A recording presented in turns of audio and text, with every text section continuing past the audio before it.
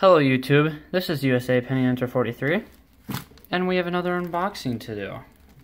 So, I bought another coin, so we're just gonna cut it open and see what it is. And no, it's not more 18th century silver, or wait a minute, no, 19th century.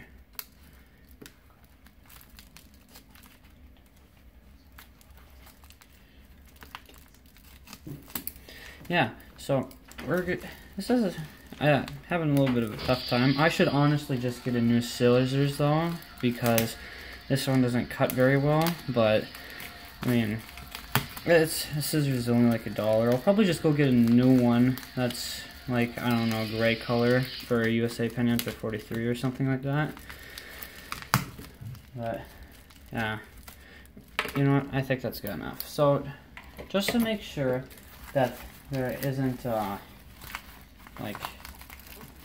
personal information here, I'm just going to kind of pull this off the screen, even though I do that like half the time anyways, because I'm busy trying to open it, not paying much attention.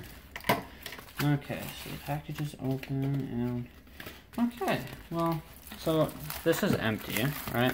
Nothing in there, and we just have some cardboard. I mean, I don't know if this is what you're actually supposed to ship it in.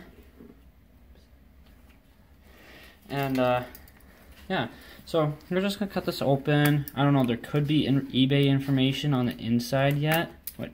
Yeah, seal of that paper. Oh no, that's not paper. Okay, that's definitely interesting. So, oh, don't tell me it's okay. Good, it's not stapled. Okay, things are evolving further and further.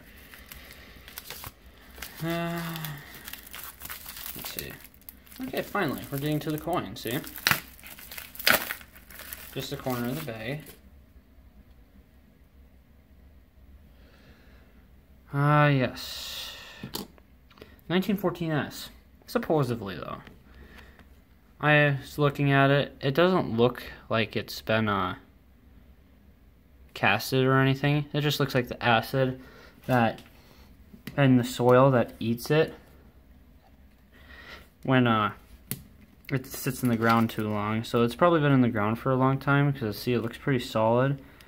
But I'm just gonna get these staples out. Which way does it even okay, good. I'm opening the right side. So yeah, this was sold as a 1914S, but here's the thing, it really looks like a D over an S. Not like the air, but like it doesn't really look like an S.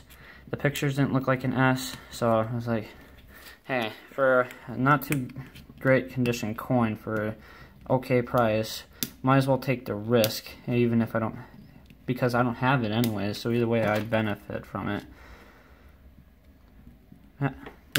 This 2x2, as you can see, is made out of a different material than the ones I use, and it's very flimsy in comparison. Not that this is bad packaging, but that's why it's taking longer. And now we will be removing the coin.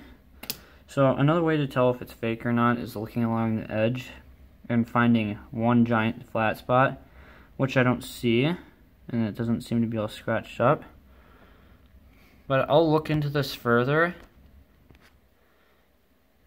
because that's about as good as the eBay picture was.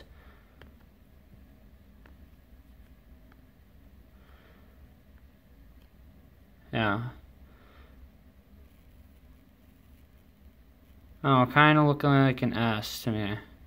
Could be a D though. I don't know.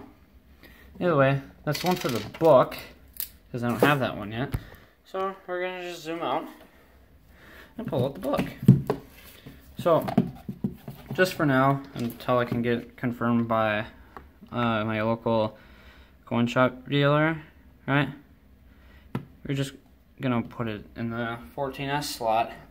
That only leaves 5 to go. 2 for the pre-teens, 2 for the teens, and 1 for the 30s. So, either way, thank you guys for watching, and I sure hope you enjoyed this video.